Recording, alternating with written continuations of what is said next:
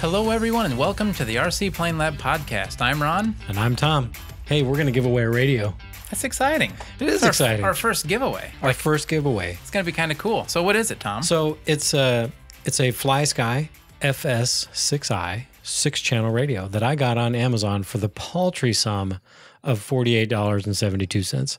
That's actually a good deal. Well, on doing some of the research for our last episode on saving money in the hobby, I came across this radio and I couldn't not buy it. I mean, a 6-channel radio with all these features, programming, EPA, exponential, all this kind of stuff that most modern 6-channel computer radios have for less than $50. I had to buy it. So I'm going to thrash it. We're going to do a review of it, and then we're going to give it away. So hopefully we'll be doing some more of these in the future. Yeah. I like giveaways. I think it's kind of fun. Yeah, I do too. And besides that, I already have enough stuff at home. So if I can play with something for a little while and then pass it on, if it's something really cool to someone else to use, then so much the better. Yeah, I agree. Oh, and look forward to a video on our channel, a full-on review of the radio, unboxing and me thrashing with it in one of my airplanes. Maybe we'll get some video footage of that to put in the video as well. Yeah, I plan on really putting this thing through its paces. I think it's going to be fun, and I look forward to. Hopefully, we can do more of this kind of thing in the future. Hopefully. Yeah, I like giving things away. If you're watching us on YouTube, you can see our background is the Ford Tri-Motor plans we are going to be using. It's a monster. It's a monster. So Tom picked out plans that were 78-inch wingspan, and we're going to enlarge that by 150%, and that's going to take us up to about 117-inch wingspan, give or take. It's going to be big. It's going to be huge. I shouldn't say huge. It's going to be big, but not like extremely huge. Well, I mean, it'll be the biggest airplane I've ever built. It will be. And to me, that's huge. Well, it is. It's good size. It'll be fun. So I don't know if we're going to be able to stick with this, but our tentative tri-motor goal completion date is going to be June 1st of 2022. Now, I know what some folks might be thinking now, after like 18 months of them having to listen to us blather on and on and on about the Ford Tri-Motor. Yeah. I promise, moving forward, all of our updates will be meaningful and short. Should I not have said that? I mean, I don't know if you can do anything short. Meaningful and to the point. I do tend to talk a lot. So, yeah, we're not just going to waste your time talking about this every episode. Right. It's just going to be one of those things when we get time to work on it, we're going to do it. There are some things that we need to do first. Yes. Before we can actually start on this in earnest. Right. And we're going to have to figure some stuff out before we actually do it too. Yep. So, having said that, the first step is finished. We found the plans. Yep. So I guess we can click the start button on the project. I mean, the clock is ticking. And I'm hoping we will get it done a lot sooner than 18 months. That would be nice. But that's going to be our drop dead date. That's going to be our end date that we're going to stick to. We have a lot of work to do. We have a lot to figure out. So let's kind of walk through, I guess, a few things that we're going to have to do on this. Okay. Since we changed the size and drastically change the size. We're going to need to try and stick with like the standard Woodstock sizing. Yep. Because of how much bigger we made it, obviously all of the cutouts and everything that's designed for is not the correct size anymore. Right. So it won't work. That's kind of a byproduct of enlarging a plan is you take those standard sizes that the plan was drawn with and you're enlarging those too. And the size you end up with may or may not have accurately sized notches, for example, in the wing ribs for the spars. However, that's actually pretty easy to change since we're doing it on the laser cutter and we're designing the parts and going to be scanning them in and cutting them on the laser. Mm-hmm. We can fix that before we cut anything. Which is also something we need to work on before the project. Making the laser bigger. Yeah, that's the next actual project before we start on this. But I don't think that's going to be terrible. I would think I'd be able to have that done in a month or so. So I think that's reasonable. We'll see how it goes. I just got to get on it. And now that we're done with the Duellists, I'll have more time to work on other things. Yes. So yeah, since the plan started at 78 inches, I don't think everything is going to scale correctly for what we need. Yeah. Yeah, I think we're shooting for an overall span of somewhere in the vicinity of 120-ish inches, something bigger, Yeah, maybe a give little or bit bigger. take. Give or take. We'll Give or see take. how we'll see what it ends up like. You know, we might. Of course, have to, Ron wants to go much bigger, but we are limited by our engines, and we'll talk about that later. But yeah, if we have the engines for it, we're going to go bigger. Yes, we are. But I do want 120 inch at least. I don't want to go any smaller than that. Well, and that's a nice round number, 10 foot. You can say I've got a 10-foot tri-motor. I'm so excited to see that. I can't wait. The other thing that's exciting about this is it's our first scale build. It really is. And I would call this a scratch build. I mean, we are going to build this from plans, but we are going to be designing the plans that we're going to be building from. So that puts this in kind of, in my opinion, a scratch build category. And I have never scratch built a scale project. So this will be a first for me too. Well, we're changing a lot around on the plans. Yeah. Like really we're using the plans kind of as just a basis, not as a finished kind of thing. Yeah. Since it's going to be a scale build and we're kind of excited about it, we're going to be putting a cockpit in it. Yep. We're going to be putting the cabin in. Yep. So I'll be fully furnished cabin. Fully furnished cabin, yeah. So we'll be 3D printing seats and whatever else is inside of the airplane. Yep. Like I remember when we flew in the one we flew in, I think there were like wall sconces that were on the walls and stuff when you walked in that kind of hung off the wall. Yeah. I think it'd be neat to put those in and actually get them to light up. Oh, that would be cool. So, and speaking of lighting, of course, we're going to want landing lights and the anti-collision lights and a beacon if they had one. So yeah, we're gonna go all out on that. Yeah, I think for something like that, it's going to be easiest to use like an Arduino to control all the lights. Yeah, but we might find something simpler, or I don't know. That's you, buddy. You're the programmer. That's something we're going to have to figure out down the line. Like we're not there yet, so that's okay. Yeah. We'll figure it out. The other thing I want that I know is going to make it more difficult, but I hope it's okay. Why do you look at me? Well, because you're the one that's going to have to figure out some of this stuff. Oh, okay. I'm listening. The tri-motor had, the external wires that actually controlled the surfaces. The control cables, yeah. I want those to actually work and control the surfaces. Okay. Like I think I'll give you ailerons. That probably is going to be difficult because we're going to have to make a removable wing. But I want it to look like we're actually controlling the surfaces with the pull cables or whatever the cable setup is. I actually, I think that's going to be doable, honestly. Good. Yeah, that's what I want to hear. It's going to be doable because you're going to figure it out. We will get it figured out. No, but I think, I think there'll be ways to make that work the way you want it to and make it look good, and still kind of stay within the scale-ish boundaries of the project. So yeah, I look forward to that kind of a challenge. That'll be a fun aspect of the build, I think. Yeah, we'll have to take some liberties with it, I think, to kind of make it fit what we need to do. I mean, we're not going to enter competitions or anything with this. It's just a neat build that we're going to do together. And I am super excited about it. And we'll make it look as good as we can for our limited skills that we have. Hey, it's better than not having one, right? I agree. So, and I don't know of very many 10-foot wingspan tri-motors out there. It's hard to find a tri-motor. I mean, I love the airplanes, and you just don't see them very often. Nope. So you got to build one. So I'm glad we found plans that are going to be suitable for us to work with. What are we going to do for a pilot? I just thought of that. We're going to have to come up with a pilot and a co-pilot. We are. It should be us. And maybe some 3D print our heads on a... I don't know how to do that, but we might have to figure that out. Yeah, you're going to have to figure that out. And then we'll have to have it to where our heads turn when the rudder turns again. Of course. I mean, that's easy. Of course. Well, yeah, you've already done that. So much to figure out, but I'm excited.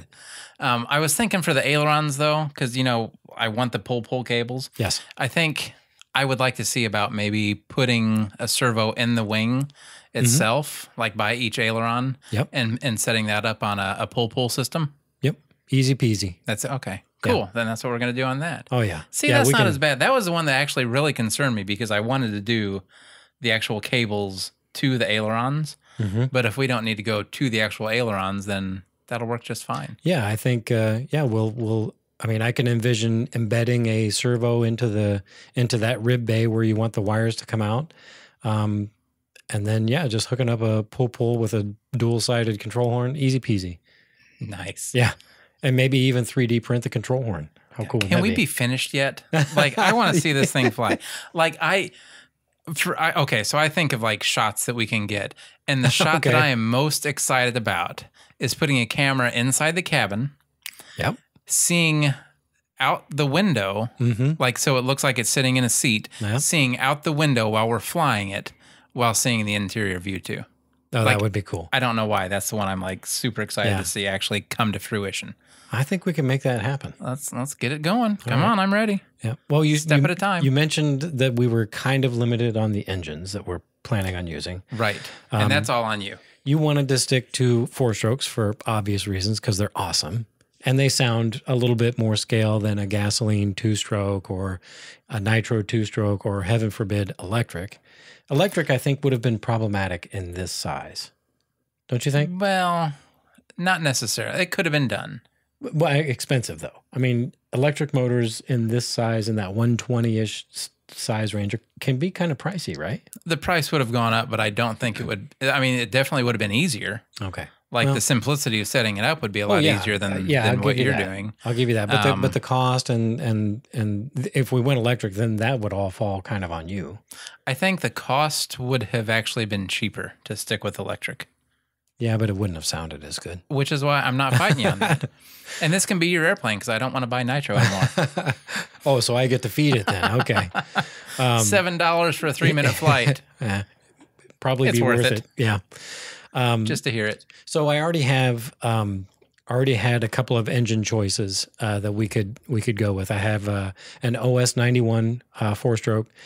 3 of those bad boys would fly, a 25 to 30 pound airplane with power to spare, which is something that's important. We need power to spare. Yep. I also had a Sato 82 on hand, which, not quite the power of an OS 91, but it's lighter. It's lighter than an OS 91. So the power to weight ratio and the ability to swing a big prop was kind of important. Also, we don't want to have this huge airplane with tiny little 10-inch props on it. So, and then I have a Thunder Tiger 91 4-stroke also, which kind of is out of the running because it's heavy. It's a heavy engine and it doesn't produce as much power as the OS. Oh, I didn't realize that was a 4-stroke. I thought that was a 2-stroke. No. I didn't even consider 2-strokes because we wanted that nice 4-stroke sound. I agree. So yeah, I'm looking. I've got one OS 91. I'm going to be in the market for 2 more.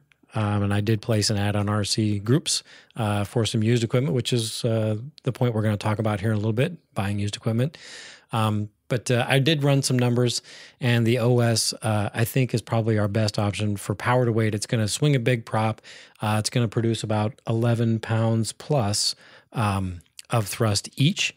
So if we can get this thing built in under 30 pounds, these OS 91s are going to be our, I think, going to be our best bet. Yeah, that'll give us a 1-to-1 weight ratio. And I already own one, so there we go. We only need 2 more. We got a head start on that. Have you ran it? It's been a while, but it has been ran. Yep. Okay. Yep, and it runs good. So. I'd like to see that on the test stand, actually. Okay, I might be able to make that happen. Yeah, cool. Maybe we'll make a short video of that too. Yeah. I don't know if you guys like watching engine run videos, let us know. I'll be happy to put some together because I like them too. You've got like 74 engines you got to try and get ran. I've got a few. Way too many, but that's okay. So how are we going to cover this thing? That I haven't thought that far ahead on yet, but I want... We've given it some thought, but not a finalized thought. Really, yeah. So the Ford Trimotor, the original Ford Trimotor, was covered in a corrugated aluminum. I think it was aluminum. I'm sure it was probably. It was actually, its nickname was the Tin Goose. Lizzie. I thought it was Tin Lizzie. I've seen both. Or the Tin Goose, sure. I've seen them both. That's true. What's that one say? So Tin Goose. There we go. It says it right on the plans, folks. So anyway, we're gonna try to replicate that corrugated finish somehow. Yeah, we'll have to figure that out. Yeah, that's going to be a lot of trial and error. I think we're probably going to build a couple wings, and build a couple wings and try and see what we can get them to do, and trash a couple wings. Well, but I'm okay with that. Like, Yeah. I always build extra wings, apparently. So Well, you built 3 for your Duellist. Three wings for the Duellist. So if we it do, doesn't take 3 to do this project. if we do 3 for this one, then we do 3. But like I can kind of envision seeing like a vacuum formed ABS sheet that we can then apply to the, like maybe the bare airframe if we can get away with that without incorporating twist into the wing. That's kind of the direction I kind of see us going. Yeah. But yeah, we may have to experiment with some other projects, but it's got to have that corrugated finish. So I have to build a vacuum form machine now.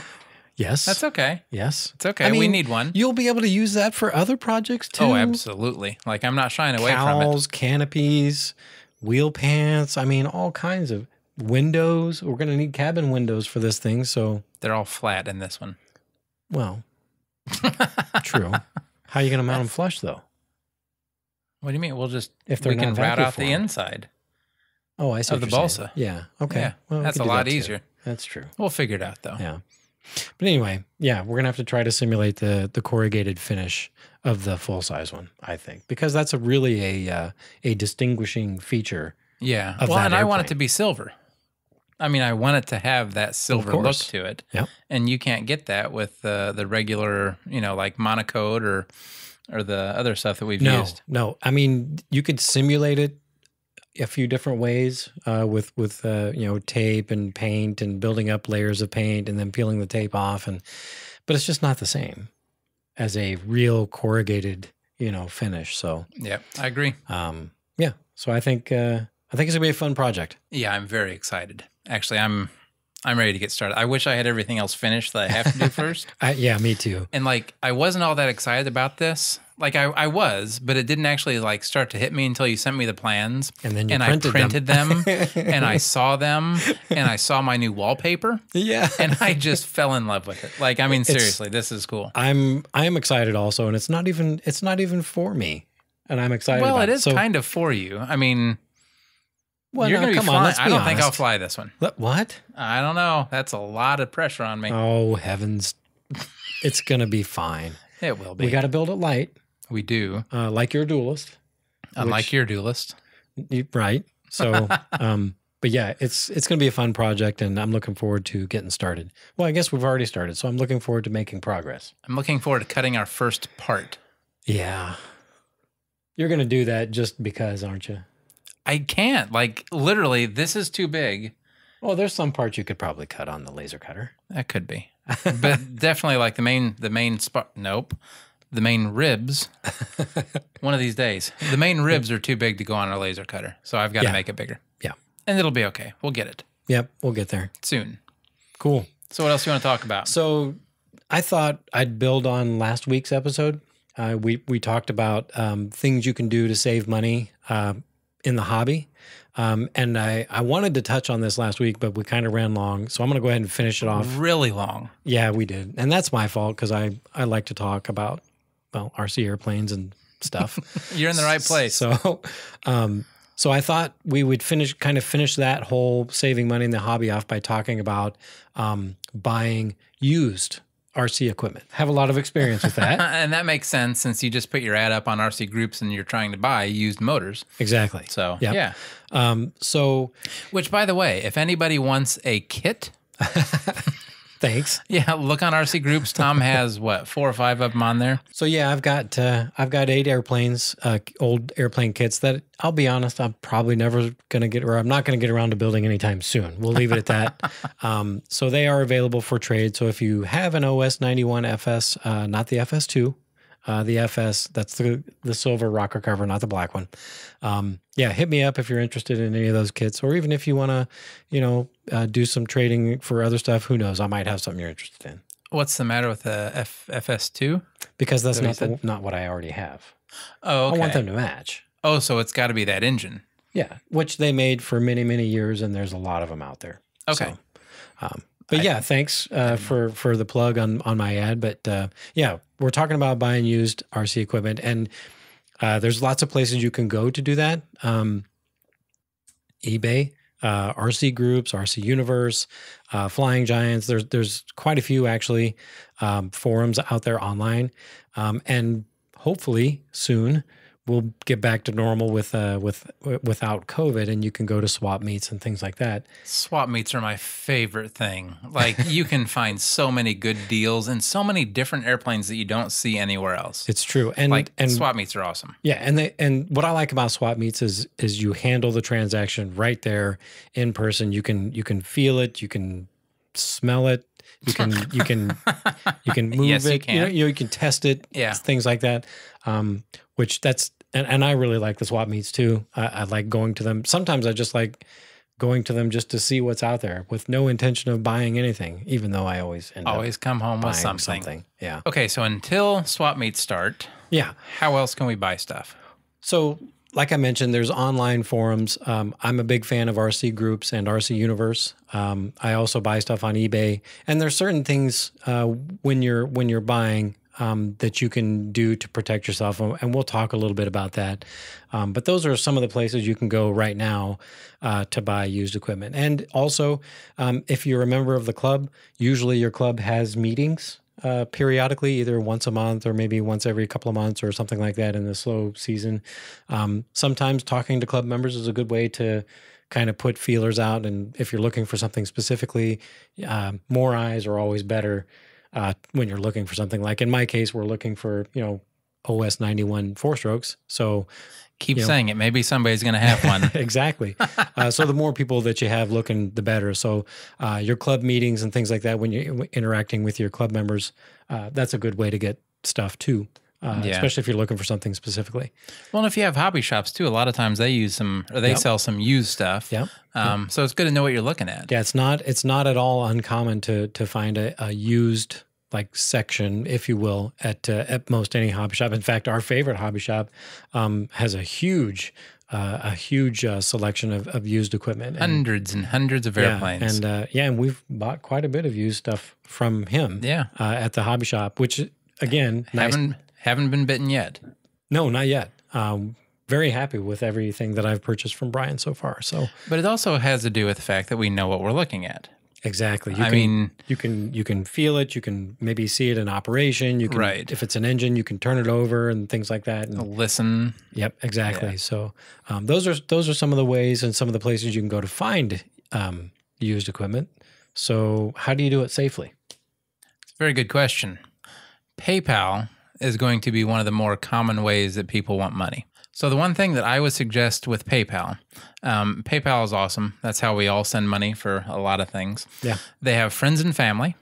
The nice thing about friends and family is you use it for friends and family only. Right. Because there's no legal recourse. Yeah. There's no way to get your money back if the seller doesn't do what they're supposed to do. Right. There's no protection.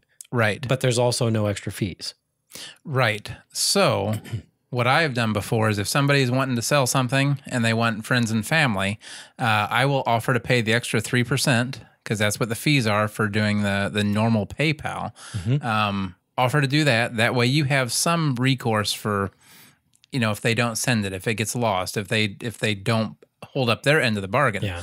And then you can go through PayPal with that. Right. If they will not do that, some people won't do it and they will only do friends and family. They're the ones that kind of scare me. And I understand because a lot of times people will also, if you're selling something and you can get the money for it, you can ship it out, and the person that bought it off of you can say they didn't get it even if they did.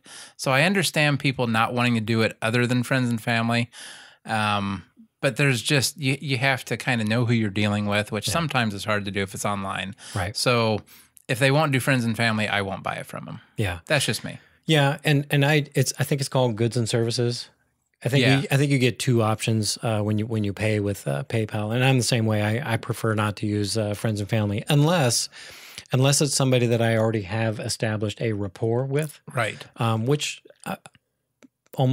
good or bad, I already have a group of people that I kind of have a rapport with on RC groups and eBay and things like that. So if it's somebody I already trust, then I have no problem with friends and family just to save on the fees. But if it's somebody that I'm unfamiliar with, or maybe they have a trader rating, which I'll talk about that in a second, that isn't really high, or they don't have good reviews on their transactions, then I will always insist on goods and services, and I'll I'll pay the extra 3% just for that peace of mind, Yeah. knowing that PayPal is gonna cover me if things go awry. Now, having said that, I've never had to use PayPal's restoration services. Resolution. Thank you. Yeah. That's it. Restoration. Yeah. Yeah, I don't know. Your that's carpet weird. got wet or something. Yeah, I guess.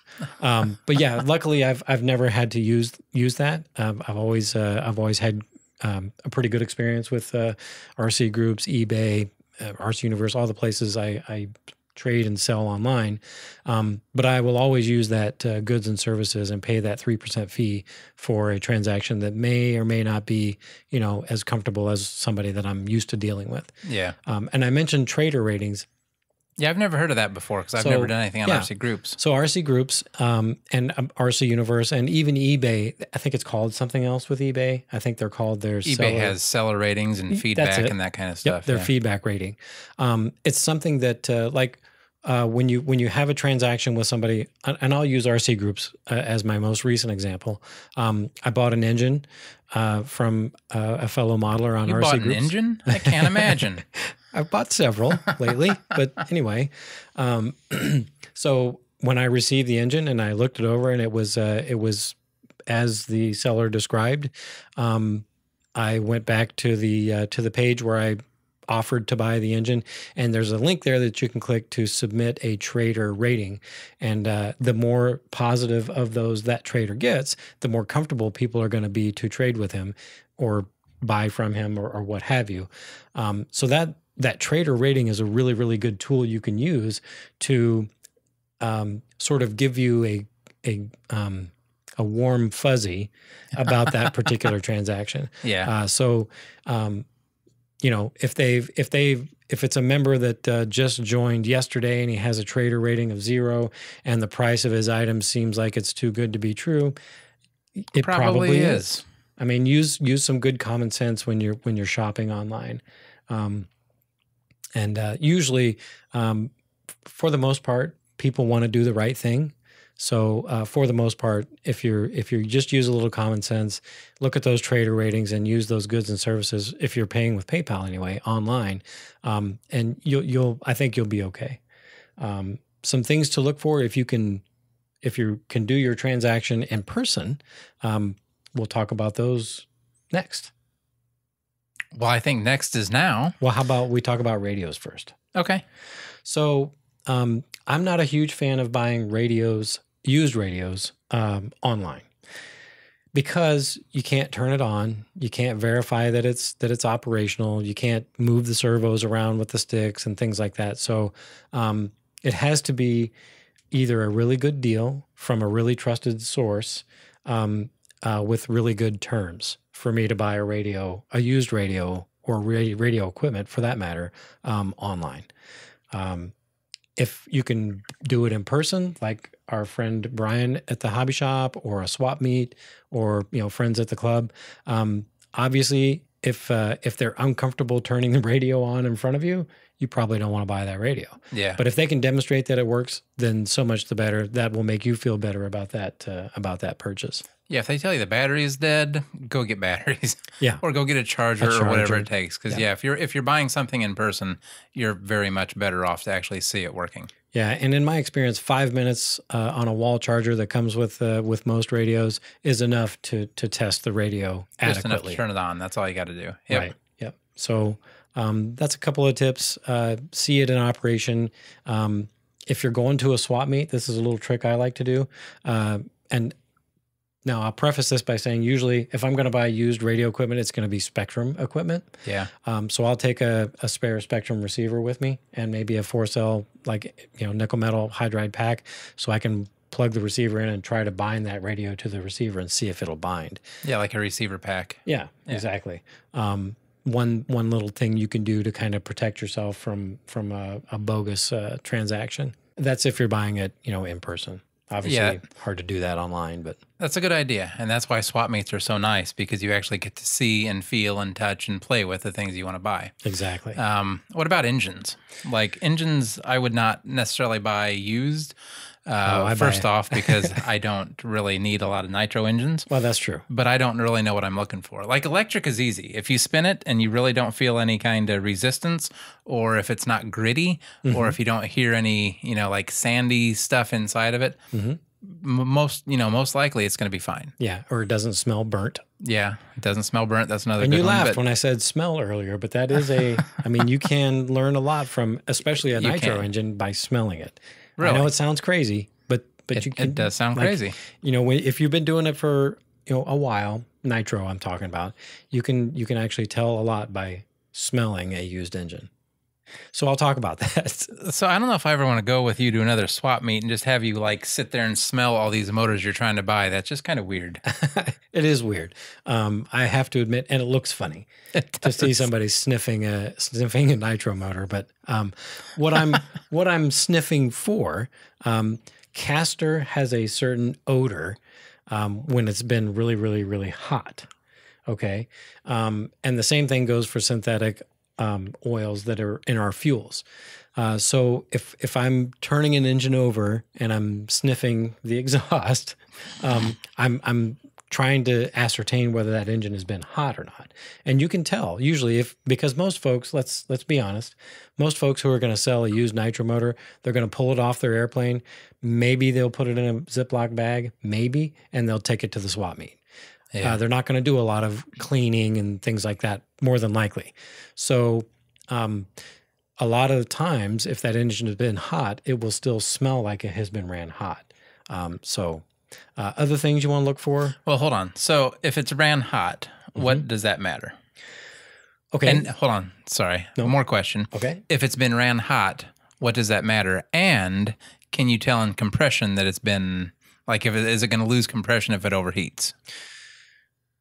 Usually, yes. Okay. So if an engine has been ran hot, maybe once on accident, really, really briefly, probably going to be okay.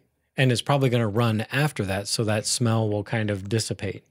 If an engine has been ran hot, like consistently and often, it's going to, more than likely, it's going to have, if it's an ABC engine, it's going to have significantly lower compression.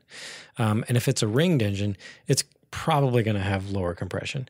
But with ringed engines, you have to be careful that sometimes when they're cold, they can also have lower compression than when they're warmed up because of expansion of metal parts and things like that, creating a seal.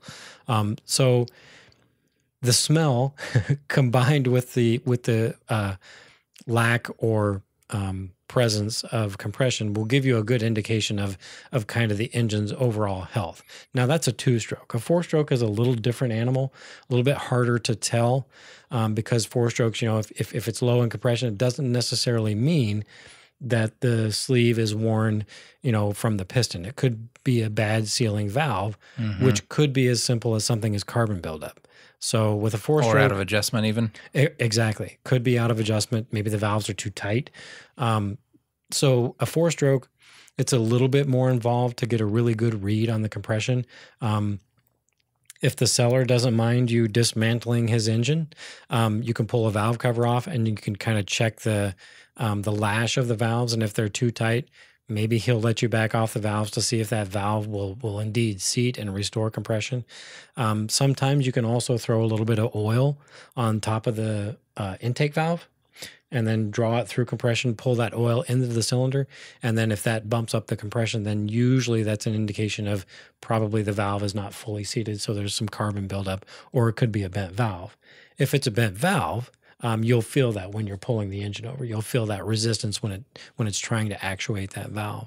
So there's a lot of things you can tell when you're buying a used engine in person, just by sniffing it and rolling it over through compression. And you can also test for bearings too. You'll feel a bad bearing. Kind of that same also. Grittiness that you get with electric. Exactly. Yeah.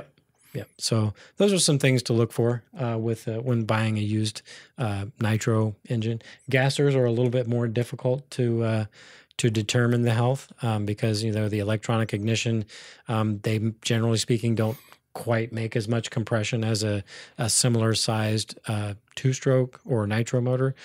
So they're a little bit harder to tell. But something I would look for on a gas engine is the condition of the carburetor. Like if it's clean and it smells like fresh fuel, probably has been ran recently and probably runs fine. But unfortunately, the only way to test, a gasser with, electronic ignition is to run it, unfortunately. And you're probably not going to do that at a swap meet. Probably not. Yeah. But sometimes, though, there's really not a lot that can go wrong with those. So True. Yeah, if it looks simple. like it's okay, if it's in good shape, a rebuild for the carburetor is cheap. Very inexpensive. Ignitions can get a little bit more expensive if that's a problem, but it's not the end of the world either. Yeah, and they do go bad as we evidenced on the Trash Can Telemaster project. But I bought a quality ignition, a CH ignition replacement for that, and I think it was only, what did I say? It was $75. $70, I thought, something in there. Yeah. So and hopefully, knock on wood, it'll run like a top the next time we go to fly it. Which will be in the spring. Yeah, it's too cold. It's got to be in the spring. We got to get that done. Yes. Yeah. Anyway, so what if you're going to buy an airplane? What do you look for, like a full-on airplane? Yeah, so that's like the most exciting part of going to a swap meet, I think, is I do too. Is buying a full airplane, a ready to fly, ready to go, already finished airplane. Because you can usually get them cheap. That, and you don't have to build it. Which, I enjoy, but sometimes you just want an airplane and, ready to go fly. I bought several like balsa airplanes ready to go, electric, of course. Of course. For $50 to $60 a piece. At the swap meets, yeah. At the swap meets, they always, I'm not sure why that is, but they're always ridiculously cheap. Yeah, like the Super Sportster that I bought, I think that was $60. And it flies awesome. It did fly awesome. I crashed that one, and I had to buy another one because I liked it so much. Yeah. And I crashed that one in the trees. Like, it was just an accident to where I didn't land in time, and where I was flying was a little bit more difficult to fly, and I had to get it down. Literally, I probably had 40 feet to where it had to touch down. If it was too early, I would have ran into trees. Yeah. If it was too late, I would run into trees. Yeah. And that's what I did. I overshot my runway and ran into trees, and it just completely broke the wing off. But I replaced it. And I paid more, unfortunately, for the for the new ARF to put all the stuff in than I did for the whole thing beforehand. So yeah, but it's good flying airplane, and was a lot of fun. I enjoyed it. Still do. So generally speaking, I won't buy whole airplanes online, just because it's ridiculous to ship a big airplane. I know there's options, people use Greyhound, or, if it's a really big airplane, they'll build a crate and all that. I myself, I prefer to avoid all of that. Sometimes you can find, like in RC groups, for example, you can find sellers who are selling their stuff that aren't real far away. So maybe you can make a road trip to pick something like that up. A day trip is kind of fun. Yeah. But generally speaking, I stick to just going to the swap meets or dynamic balsa to get my full airplane used airplane fix. But some things to look for. You could answer this as easily as I could. It's almost like putting your airplane away in the fall. You'd kind of look for the same things, right? Oh, yeah. You go over things. You make sure the structure is okay. You want to look at like the internal structure of it to make sure everything is good. There's no cracks. You don't want to see any broken balsa, anything like that. If there is, that's not even the end of the world. No. If it's an easy fix. Yeah, if it's an easy fix, you can talk them down on price even more. Exactly. I know you need to check like motor mounts and all that stuff to make sure that they're still intact. And once again, if they're not the end of the world, but that kind of concerns me more than something on the side. Yeah. Like hanger rash is not that big of a deal. Somebody grabbed it too tight and broke a piece of balsa. It happens. Easy fix. Yep. Motor mounts and stuff being broken are usually a sign of something else has happened to it. Yeah. Like maybe a rough landing, or rough landing, ran into something, dropped a little harder than I would be comfortable with. I always look at the landing gear blocks too. Yeah, that's a common item to be, especially on some of these lightweight ARFs that we fly. The landing gear blocks get torn out pretty easily, it seems like. So, and the hard landings are common with a lot of things. So, and even if I see a torn out or a repaired landing gear block, that's again not the end of the world. No, it's not. But you need to know what you're getting into. Yeah, just verify that it's a good repair, and if it needs more repair, then there you go. Talk them down on it even more. Yeah, more material on talking them down on the price. Yeah, and just make sure it comes with everything it's supposed to come with. Oh my gosh, I got a story. I've got a story for you. So this has been a while ago. This may have actually been before you started flying. Maybe it's been a long time ago. Anyway, went to a swap meet. It was a swap meet down in the Belleville area, which is not too far from where we live here. I've been to that one. It's a good swap meet. Yeah, you may have. It may have. Well, anyway, let me tell my story, and you can tell me if it rings a bell. So I went with several people. Might have been me. Yeah, I've been to this swap meet quite a few times actually, so I'm not sure. And I've never gone there alone. Like I always seem to go with people because it's fun and yeah. Anyway, one of the individuals that was with me bought an airplane. Go figure. Yeah, at the swap meet, got a good deal on it. Was excited about it. He paid a good price for it, and bought it fairly early. Like, we walked in and it was like one of the first things he saw and the first things he purchased. So he bought it, bundled it all up and took it out to the car and then came back into the swap meet to do some more shopping. Got home, unloaded it. And about a week later, I believe I got a phone call from this individual said, "You're never going to guess what I did." And of course I'm like, "What are you talking about?" He said, "You remember the swap meet we went to? Remember that airplane I bought?" I'm like, "Yeah, I'm tracking." He's like, "Did you pick up the wing tube for the wings?" and I'm like, "Well, no. Why would I pick up the wing tube? You bought the airplane." So if you go to a swap meet and you buy an airplane, make sure you have the wing tube. Yeah, because everything needs to be with the airplane. He had to, he then had to find some place to find a wing tube, and I'm sure it was an airplane that wasn't made anymore. So, just one of those inconveniences that a great deal became an okay deal. Yeah, because wing tubes it's harder to find the exact size you need, so you want to make sure that you get that when you buy the plane. Yeah, and there's metric, and then there's standard, there's carbon fiber, there's aluminum, so fiberglass, cardboard. I've seen, so. Yeah, if you buy an airplane at a swap meet, make sure you get the wing tubes if applicable. Yeah, all the hardware needs to be there. So Who that's was it, by the way? I can't remember. I think that may have been Reggie. Reggie, if you're listening or watching, let me know if I'm remembering that correctly. If it wasn't Reggie, then it may have been another trip. But yeah, somebody bought an airplane, forgot the wing tube. It wasn't me, so that's all that matters. And it wasn't me because I don't think I've ever bought a full airplane at that swap meet. Anyway.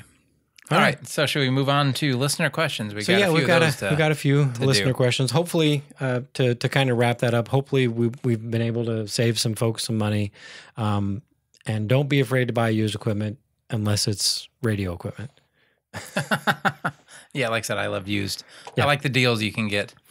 So anyway, let's move on to listener questions. You ready? Yep, I'm ready. Fred says, "Hello, wonder if you did a podcast about battery chargers yet. Any suggestions on one for LiPos or NIMH? I have an old AccuCycle Elite from Habaco, but it's not really safe for LiPos, from what I read, being there's no balancing port. Getting back into the hobby, like I emailed you before, and it's very confusing about chargers being so many different ones out there on the market. Yeah. Hope to hear your suggestions if you have any." So what do you say for chargers, Tom? Well, I could not agree with Fred more that there is an overwhelming array of different chargers out there. So generally speaking, I would stick to a charger that is AC/DC, one that you can plug into the wall or your car on a 12-volt battery. Yep. And also you're going to look for something that is a multi-chemistry. And what I mean by that is a charger that will charge, that has the right programming already installed into the charger to charge all the different types of batteries: nickel metal hydride, nickel cadmium, lithium polymer, lithium ion, the lithium iron, the LiFe batteries. Most AC/DC chargers that are sold today, and I'm going to just throw a number out there, like 75% of the ones that I saw when I did my research on on our Saving Money episode on Amazon, all of those, 75% at least of the chargers that I typed, when I typed in RC battery charger in the search block, they were all that type of charger, AC/DC, multi-chemistry. Myself, I'm a huge fan of the high-tech chargers, which are a brand name, so they're a little bit more expensive. But they make one, I forget the name of it, but I use a 4-port, a high-tech 4-port charger. But you can get that same, you can get that charger with the same features in a single port for much less money. Yeah. And I want to say that charger is about $59. Yeah, chargers are not all that expensive. Yeah. Like name brand versus cheap ones, there's really not much of a difference. Right. And like I said, I'm a huge fan of the high-tech charger. Thunder Power makes a good charger too. They're a little bit more money.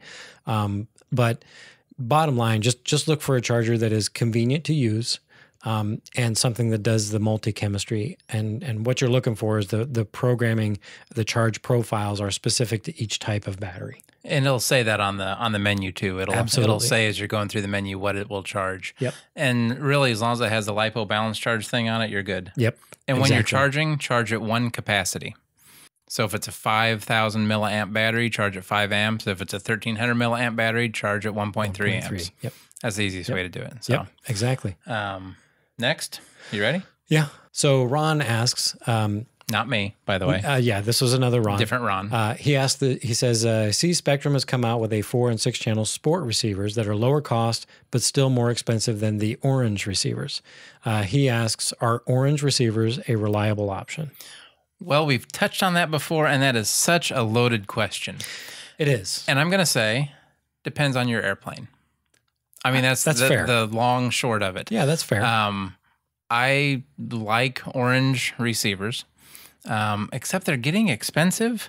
They are. Like they've gone up quite a bit. More expensive than they were. Yeah, they've gone up quite a bit to where it's not as great of a deal to where I'm not all that concerned about spending the extra money on something that's actually like Spectrum. Right. The 6-channel receiver I just bought for the Duellist was $39, $40. So when what are you, cold? It slays me that you're cheapening out? Is that what you're saying? On a project that you put so much care and effort into.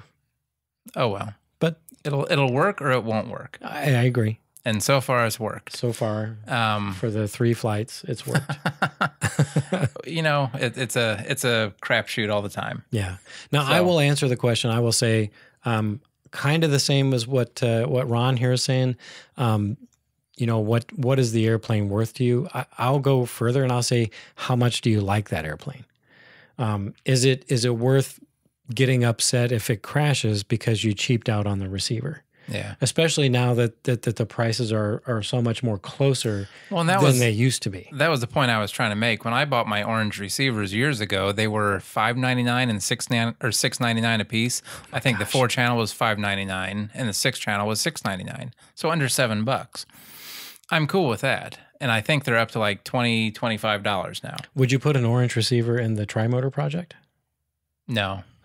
Okay. But I don't necessarily know if I'm comfortable doing, I don't know what I'd be comfortable doing in there.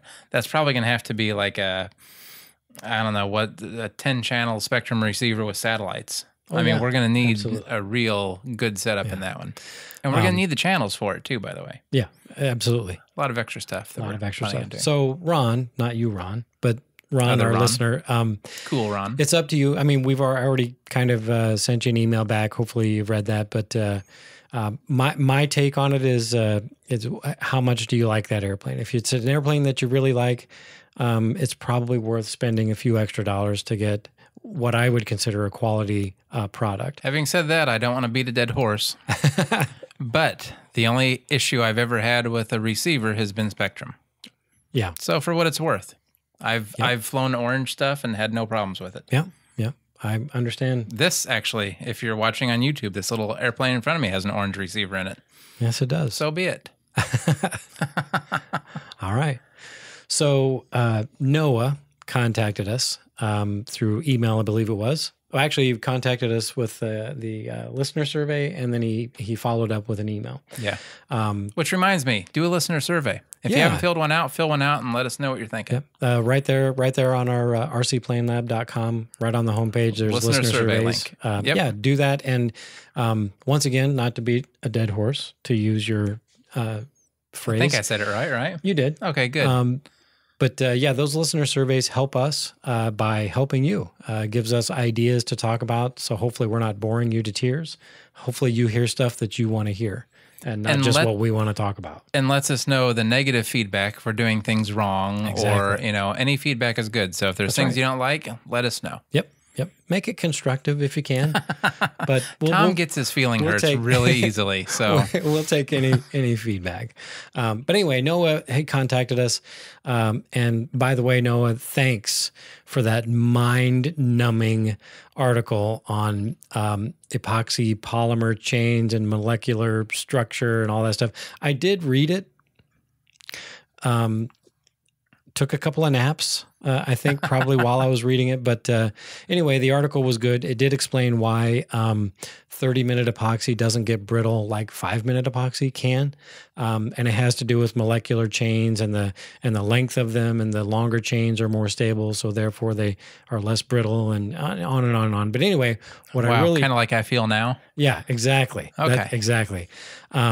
But really what I wanted to talk about Noah about was he asked us about a Pettigrew Twin Otter 480 project that he was building. And that was really more up your alley, Ron, because this was a twin electric project that he was talking about. Okay. So he kind of wanted to know some things to avoid when building from plans, and what your advice would be for setting up a twin 480 electric airplane. Well, if you're building from plans, be okay building a wing 3 times. No, I mean, it might not happen, but just be okay making mistakes. It won't happen. Be okay making mistakes, because it's going to happen. That's for sure. And the beautiful thing about balsa is if you make a mistake, easy to fix. And usually fairly inexpensive, because you don't normally mess up a whole huge thing. Right. Unless it's a wing. Unless it's a wing. But you shouldn't have to build 3 wings. No. That I feel was my mistake, but I've learned and I won't do that again. I will take some credit for 1.5 of those. As for setting up dual electrics, so what I did, I ran them both of the speed controllers and engines off of a single battery. My plan originally was to use 2 batteries, but I could not make that physically work with the setup I had. Ideally, I would have gone with 2 batteries just for the whole flight time thing. Mm-hmm. But with the single battery setup, I ran, batteries obviously get into a Y harness, and then that powers each of the speed controllers, which powers the motor. The speed controllers each went into a separate channel. Now, you can run it if you want just on a Y harness on that and use a single throttle channel, but I like to have a little bit more control if I need to over... endpoint adjustments and all that kind of stuff with the motors. Yeah. Normally, you don't have to do anything, but I just like having a little bit of redundancy built in. I'm sorry. Sure. So you would mix the 2 channels together then? Yeah, I did a mix on I think it was the gear channel, since I didn't have gear. Just did a mix of that to the throttle. Nice. Because of that, I was able just to run the power back into it, and I didn't have to worry about cutting one of the power leads off of the not Dean's connector, what's the JST plug? Yeah. If you're running 2 batteries, one of them is going to be powering your radio, the receiver in there with a BEC. So with that, pick one to do that, and then your other one, you're going to have to cut the power cable to it. Mm-hmm. So the power cable that runs from the other unpowered, hold on, how do I want to say that? So one ESC will power your receiver. Yeah. And so you'll have to disable that lead off the other ESC, because you don't want to overpower. You don't want to double the power into the receiver. Well, it's not necessarily doubling the power into the receiver as much as it's signal quality. So you're going to have different grounds, and usually with ground, you want to have a common ground. So if you can't have a common ground by using 2 batteries, it's best just to cut one of the leads off on that. Okay. It's not going to hurt anything. All you need to get out of there is going to be the signal anyway. So that's what I would do. Okay. hopefully that made sense. If not, reach out and I'll try and answer that a little bit better for you. But yeah, that's what I did on mine. You talked about mixing the two channels together.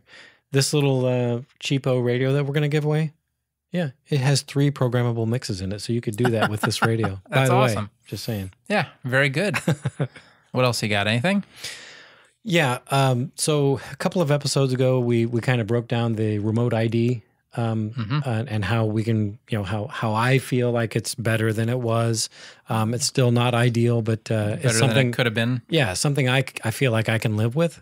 I did get I was contacted by Jonathan, who had some valid concerns of his own, even with the new layout. I don't want to read the whole email, but I do want to address the one concern that he had about a patent that had been applied for and granted to an individual that is in the drone industry and a designer of drones. And his concern was that this patent was going to basically put a stranglehold on anybody developing technology for the remote ID device that we can retrofit to our older airplanes, and is concerned that it's going to become cost prohibitive, and you'll be buying from a sole source for that who can just charge whatever they want for this. It's a valid concern. It is. It absolutely is. And however, and on the surface, that's exactly. That was my first impression also. Right.